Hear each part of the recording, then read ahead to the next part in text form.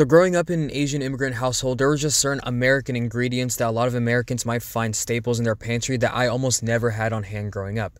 We're Filipino, we mostly grew up eating Filipino food, so whenever we did want these American dishes, we could just buy them for cheap at like a fast food place.